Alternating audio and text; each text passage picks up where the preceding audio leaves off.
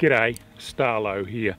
Most of us who love our fishing really enjoy bringing home a feed of fresh seafood, but a lot of us also choose to let go a great deal of what we catch. Sometimes we don't have any choice.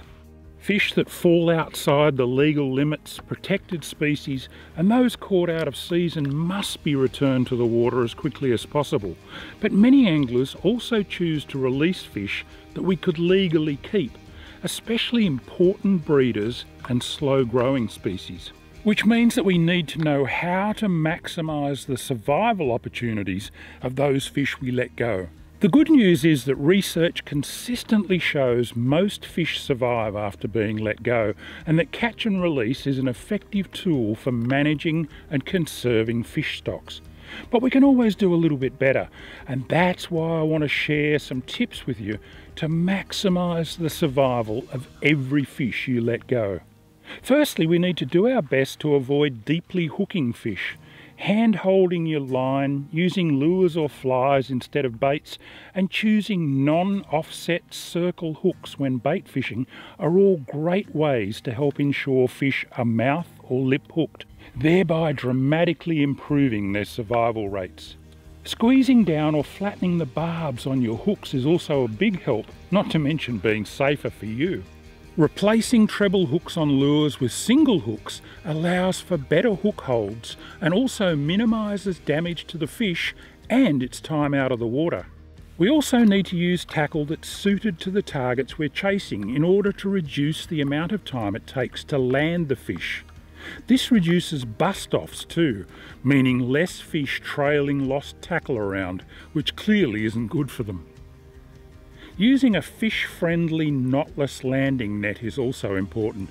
This helps to minimise damage to the fish's eyes, fins and protective slime coating, as well as reducing the incidence of hooks tangling in mesh netting, all of which can help speed up the release process. Remember, fish can't breathe in air, so the less time they spend out of the water, the better.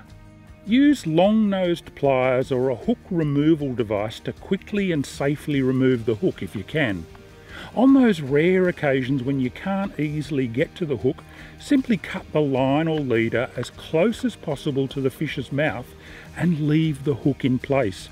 Often the fish will get rid of it after a short time. To further reduce damage to the mucus outer skin layer that covers a fish's scales, always wet your hands or gloves before touching a fish, and do the same with anything you intend laying the fish on, including measuring mats.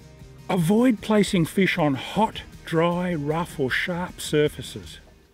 And always support the fish's weight. Never hang it up by its jaws, gills or tail. Avoid gripping it too tightly or standing on it to remove the hooks too. Such practices can lead to damage to the fish's skeleton and may cause bruising, impacting its health. If the fish has been pulled from deep water and shows signs of pressure-related barotrauma, you may need to use a release weight to take it back down to the level where it was hooked.